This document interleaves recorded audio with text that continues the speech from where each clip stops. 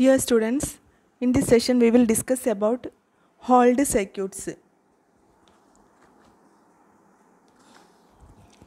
We have gone through the sampling theorem and the sampled signal or sampled version of the continuous time signals in the previous video. Now let us see the reconstruction of the sampled signals using the hold circuits. In the case of control systems, hold circuits are used in the process of analog to digital conversion and digital to analog conversion.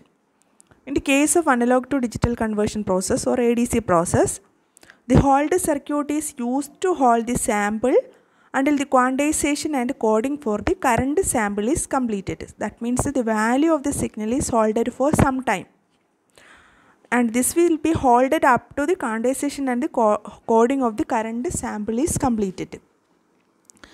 So that is the purpose of the hold circuit in the case of analog to digital conversion.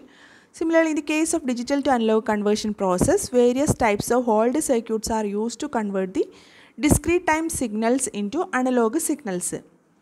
So there are different types of hold circuit, and the simplest hold circuit is the zero order hold or ZOH. That is zero order hold circuit. In zero order hold circuit, the signal is reconstructed such that the value of the reconstructed signal for a sampling period is same as the value of the last received sample. Let us see. Here you can see the sampler and the hold circuit, zero order hold circuit block diagram. First the signals will be sampled by using a sampler, so you will be getting sampled version of the original continuous time signal, and that signal will be given to zero order hold circuit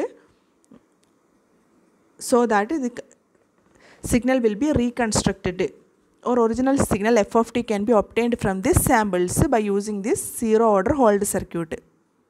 So here is the illustration of the reconstruction process. After the sampling process, the fs of t signal will be like this. That means we will be getting samples of the signals. That means we will be getting the values of the signals at particular intervals. So from these signals we want to construct the original signals.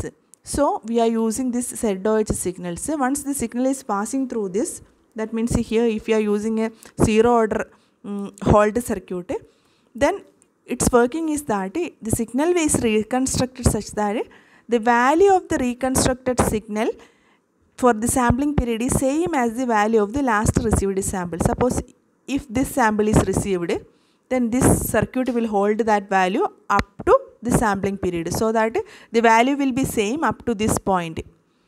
So the signal will be like this. Next received pulses, next sample will be having this value, so that value will be hold up to the next interval, so that you will be getting a signal like this. So this will contain higher frequency informations. So this higher frequency component can be filtered out by using low pass filters. Basically the control system is a low pass filter. So this higher frequency components is filtered out by various elements of the control systems. So this is the basic working of the zero order hold circuit. So that's all about this hold circuit.